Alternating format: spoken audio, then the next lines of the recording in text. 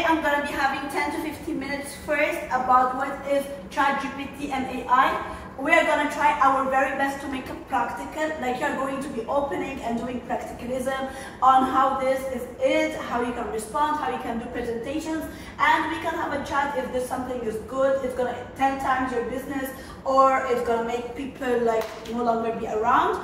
It's always good because this is the hot topic now in the market. And I want to give it to Muhammad. He's an amazing guy. He has 38,000 people on LinkedIn. So how did you build your LinkedIn? Later we're going to know about that. And also he has a huge community of people who are believers in AI and ChatGPT. So please make sure that to connect with him later, be on the community because they're always there, one message away to support. So he is this kind of topic guy, okay? So if you can start, please, and I'm so happy to have you here. Thank you, Krishni. Thank you for the opportunity, everyone. You guys can hear me clear, I don't need a mic. Yes. No, it's good. It's fine. Good evening, everyone. Good evening. How many of you have heard about generative AI, ChatGPT before? So everyone, right? And how many of you are actually using it in their work regularly? Almost 80%. So the work is easy for me now to talk more about it. So actually generative AI is changing how humans create. Right? For the first time, what is happening is that humans are supervising and machines are doing the work. And it is actually helping us lift all the daunting, the dull, the difficult tasks from our shoulders so that we can focus on our work, on our vision and what actually matters. So this is a very good opportunity for all of us to understand about these things. So a little bit about myself. Christine already introduced about me. I'm a data scientist, 18 years of experience. I have worked across AI, and when I say AI, generative AI that we're talking about is a small part of AI that we should understand. So it is very new. As all of us know, generative AI, ChatGPT was coming, all of us know about it by the launch that OpenAI did on November 30th when it opened into public, and it was the first tool to reach 1 million in 7 days. So this is the news that you will see, right? Facebook took this many days, Netflix took this many days, but ChatGPT took only 7 days to reach 1 million, and now it is much more. The official numbers are not yet released. Every day more and more people are getting added to this. So now before going, as I told you, generative AI is a small component of AI. So what actually is AI? So the AI ecosystem, AI, artificial intelligence is actually very old, guys, right? So guess anyone, when was AI started? Anyone can make a wild guess? When this word artificial intelligence came to the limelight? 20 years back. It's not actually 20 years, it's almost 6 decades. 1956, this term was coined. I tell this because people think AI is a very new thing.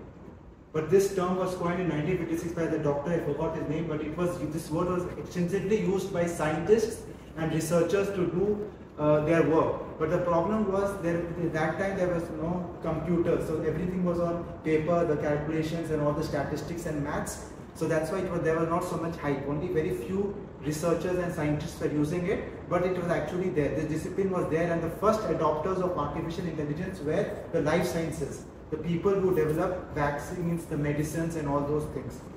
And after that, in 1997, when the computers became accessible to public, Microsoft launched Windows and it was commercially available for many companies. So 1997, the term machine learning, wherein computers were used to run the AI, that was basically the models and all were created back in 1960s, all the models that we are using, but to use it on a larger data, it started in 1997, machine learning. These are some buzzwords that I'm using. I'm just telling you quickly. Deep learning in 2017, this was basically the advanced type of machine learning, and then we have our most famous and the most lovely generative AI. This actually, we are as a data scientist, we are very happy that this has come, because till here only technical people and big companies and we are talking about AI. But what this thing has done, it is a blessing in disguise for us. And now I can have a talk at this business meeting about generative AI, about these topics, because people are aware about this. 1 year back, no one would invite me for a conference to talk about these topics because only technical and people and engineers and mathematicians would understand all these things. Because when I ran you across machine learning, deep learning, this is all we don't use. Facebook uses, Netflix uses, Instagram uses, but this tool, every one of us is using. What is it? We are the, we have to give inputs to the machine. We are one of the components of generative AI because whatever prompts we are giving, I'm going to talk more about that, is a part of the engine.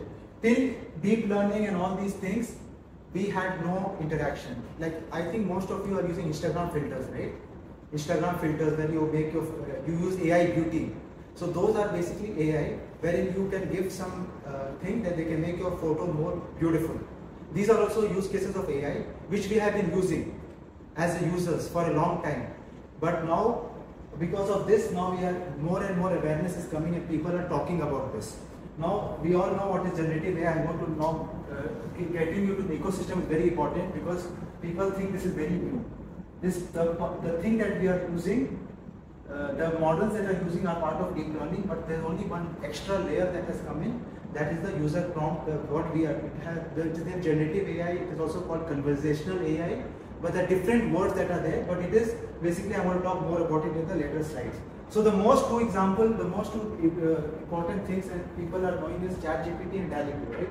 ChatGPT is for conversations, DALL-E 2 is for images, and there are other bigger versions, but these are one of the main two are there, and there are other use cases which I'm going to quickly talk about.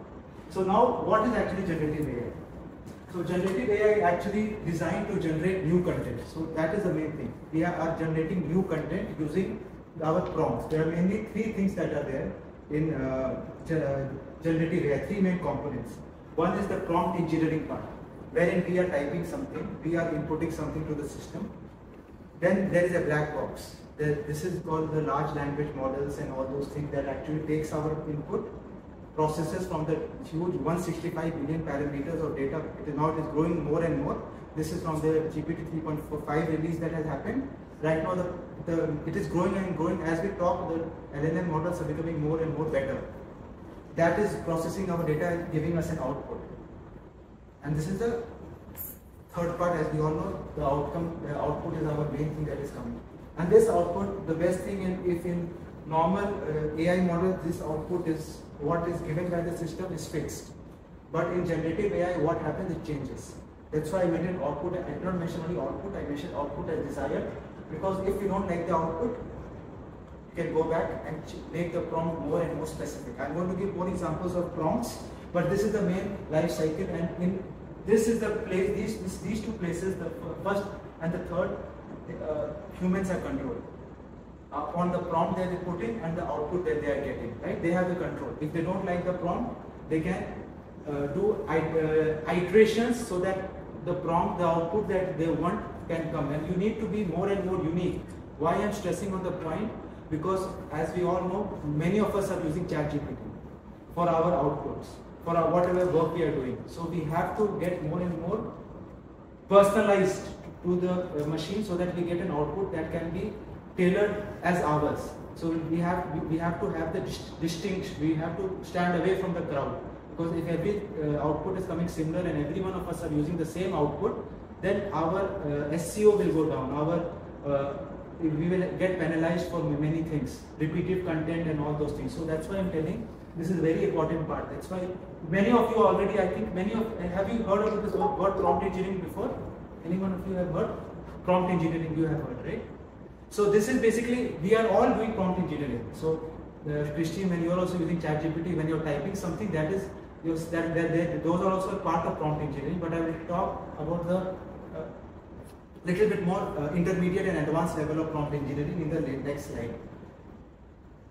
Uses. I told you two uses, but one is image generation is a very important thing. I will show you in the next slides. Video synthesis. You can give sequences of events and they can generate for you videos as well.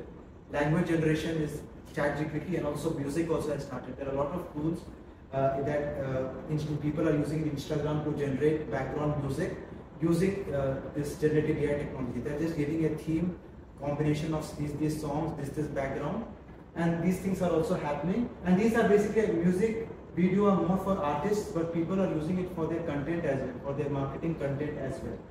Now coming to prompt engineering in action. So if you guys can just take out, if you want your chat, you can just, if you guys have in your mobile, you can just open OpenAI or ChatGPT. It is just just search for OpenAI and OpenAI ChatGPT. On the App Store? No, there is no app. So one caveat I want to tell people: there is no app as of now for ChatGPT. People are selling apps. People are selling apps. Companies are just cloning that and hallucinating ChatGPT in app, but there is no official app for ChatGPT. It is just Google ChatGPT and OpenAI ChatGPT. So I just go to Chrome. Just chat. So basically chat.openai.com. If you can type chat.openai.com. From how it starts. Yeah. And this is the way I write an article. Very, very specific upon the format, upon the type of things, SEO optimized, and I give a complete details of everything, and I keep changing and adding as I go ahead. So because I do a lot of content creation for my academy, and I cannot just write that one, because thousands of people are writing the same thing. So I have to give a very, very big prompt, and this is how to my clients also and to my business also who I talk to, I tell them this is you need to be so specific. You can see how many words the article is. This is around 150 words. How detailed it is, and then after all this, then I will write an article on this topic, of business networking for beginners, and then accordingly I can change the tone. I can change whatever there is. I want you to act as content writer, very proficient SEO writer, writes fluently English. First, create then outline, because outline is important for you to rearrange the thoughts and all those things. So I'm just giving a quick example. This is what is prompt engineering, what I'm saying. You have to be very detailed. And we need, the thing is, see, I'll just tell you a synonym, Google search. When Google came, people who knew how to use Google very well, they were the ones who became successful. Everyone uses Google very, you can say, casually. But Google also is a very, there are a lot of parameters, search parameters, and expressions that you use to get very good information. Because nowadays, if you just use Google casually, you will be shown advertisements and you will not be shown proper information. Similarly with ChatGPT, we have to be the early adapters. We have to learn the prompt engineering part, and there are a lot of buzz around these words. People say this word prompt engineering. This is the prompt engineering, and you have to be. You can use this template. You can edit it. You can add more, but it has to be very, very much detailed. Okay. This is one thing. I can talk more maybe in the questions. This is DALL-E 2. DALL-E 2 is for image. I have a question. Yeah, you can take the questions. If I feed a ChatGPT with my own articles, can it learn to write the next articles like my articles, like my stylus? Yes, yes. You can put links style. as reference. I do No, that. you can link will not work. But Okay, I'll take the at the question. end, please. Yeah, I'll take the Yes, question. because everyone still have to introduce themselves. Sure, I'll okay? take the questions So- at the end. Yes. Yeah, I can take the question at the end. You have to write the style of yours. You will not learn the style. You can give it. You can take this as a reference, but you have to tell, like, is it academic? You have to define. You have to define yourself in the first line, like what you are, what are you trying to talk about, and it is going to. It has a persona, and I will talk more about it. But if you give them your type of article, it's very tough for them to get that, because there is no technicality with the way you write. It's very tough for them to judge the way you write, because we have tried that as well, because it is not that easy. But it may summarize it according to the tone and according to the what you are. So that I can talk more about later. And this one is also a very beautiful thing. So this, can you imagine what is this? Anyone? That's Dubai. Dubai With the snow, right? Yes. I was telling you this, right, Christine? This DALL-E 2 is basically beautiful for creating. DALL-E 2 is also in OpenAI software. The website is dall2.openai.com, wherein you can imagine a scene where snow covers the sand dunes and iconic skyscrapers. So you can write a beautiful script, and you can use this in your This is a wonderful art. Right? Suppose you wanted to get this done 1 year back. How much would that cost? To get this painting made by someone. So now it is easily, by the power of your prompts, you can generate. And this is one example which I was telling Christine earlier, that I wanted to show in this group.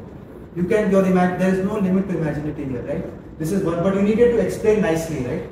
If you just you can try that as an example. If you just give an image of Dubai in snow, you will not get so beautiful image. So you need to give a long line of sentence, and you need to write these things. Create a digital artwork that captures the things. So these are the things that are important that we need to understand. We cannot just use Google. The way we use Google for ChatGPT and OpenAI, we cannot do that. We have to be detailed. That's why I'm talking about, everyone is talking about prompt engineering. We need to learn and be patient to give prompts. Like, we cannot use it like Google. Like, just lazy people just type 2-3 sentences and try to get an output. You cannot do this with OpenAI. You have to be very, very specific. You have to spend time. And this is where our creativity will come in place. And okay, these are the things. I think time is up. We can talk later. We are basically, most of us has to be a good consumer right now. We have to use these things very well. We have to understand how these things work. I have a question. Yeah, I think okay, cool. I think my time is up, right? Yeah. Now I get Christine will take over, and then we can talk maybe. Yeah. No, we have questions. Yes? Yeah, we'll okay. take questions. And I want to write something. I want to let people see something. Thank you. No, but. Yeah, I'll take your question.